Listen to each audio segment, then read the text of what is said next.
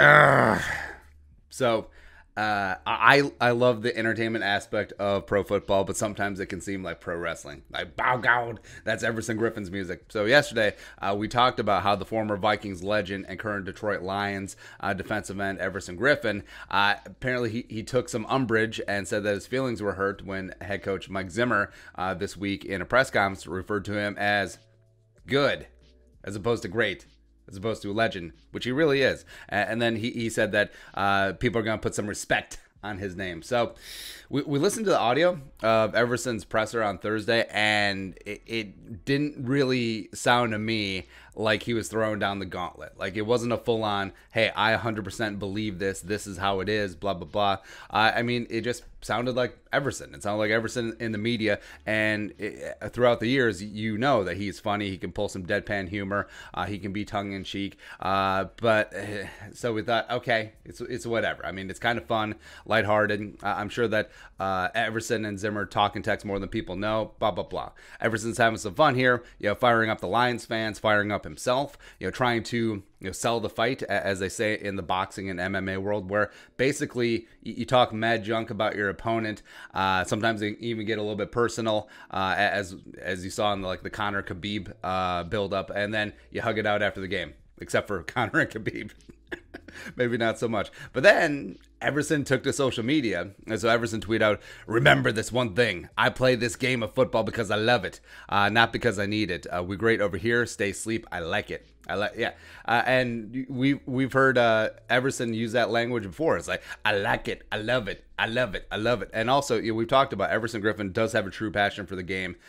He would play for $10 and a ham sandwich out in a parking lot. Everson does have that old school mentality. Like, it's not about the pomp and circumstance and the money and all the frills and all of that. It's just about loving the game, and that's what Vikings fans, that's what really endeared Everson to us, right? And then Everson, of course, started searching his name and replying to tweets, which he's done before. I mean, you do love the fan interaction, but all right. And do you need a straw man to fire up yourself up and rally sometimes, and also fire up the base? Sure. I mean, we've seen that a number of times. Also, sometimes we do that ourselves. Did you know that half of Vikings fans didn't want to beat the Packers? We have fun with it, right? Now, do I think Everson is just firing himself up and there's not any real animosity between him and the coach who helped make him a star and want him back this offseason?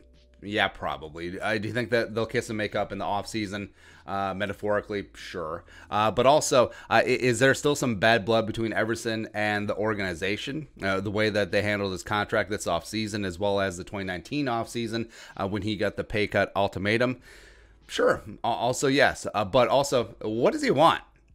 What exactly does he want from Zimmer, or is he building up that straw man, just taking a small perceived slight and turning it into an all-out insult? That's also very possible. Like, does he want Zimmer to grovel and say, "Oh, he's one of the best players I've ever coached," and I'm pissed off at Rick Spielman, the guy that I still have to work with down the hall, for nickel and diming Everson Griffen? We certainly wanted him back, and Rick was so stupid. Rick was so stupid for not re-signing Everson because Daniil got tweaked up, and then they traded for Yannick, who was great, and then they traded him away. We could obviously use Everson Griffen. It's just so stupid. Like, we should have traded for him from Dallas for a conditional 6th-round pick. It's so stupid. Rick Spielman is so stupid. Does he want that? It's probably not gonna happen. And also, Zimmer is famously very stingy with the praise. Like, Zimmer would go see the Christopher Nolan Dark Knight trilogy and be like, "That's pretty good." Right? Although he did call Aaron Rodgers amazing once, but that's an argument for another day.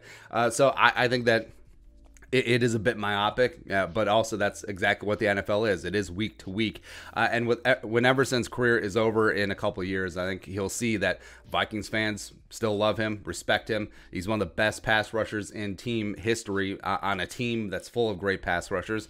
And also, they're the team that gave him his first big contract after all the national media jabroni's like, how do you give that much money to a guy who started one game? Because Vikings do.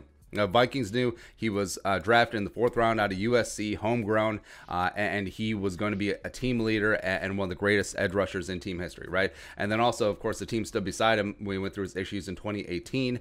It just didn't end up great. I mean, a few NFL careers with their original team do, right? And also, Sack Daddy is still number 1 in our hearts, except for on Sunday. Exactly Zimmer's sentiments, as well as Week 17. But that's not going to be important for the Vikings because they'll be resting up players getting ready for the bye week. Probably not. But I still think that Everson is pumping himself up here. But yeah, he's going to have opportunity to have a big game because Trey Flowers is on IR. So I think that Everson will probably play 40 to 50 snaps of the game. Because, again, it's not like hasn't played. It's not like he isn't in game shape. He was with the Cowboys. He did put up 18 pressures and 2.5 sacks.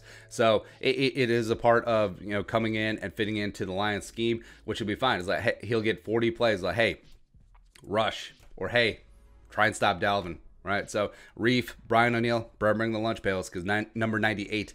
Still weird to see him in 98. He's going to bring it on Sunday. But your thoughts, what exactly does Everson want? Let us know in the comment section below. Subscribe for daily Vikings takes. Want to support that work? Post some of the Venmo. Until next time, Skol, production value.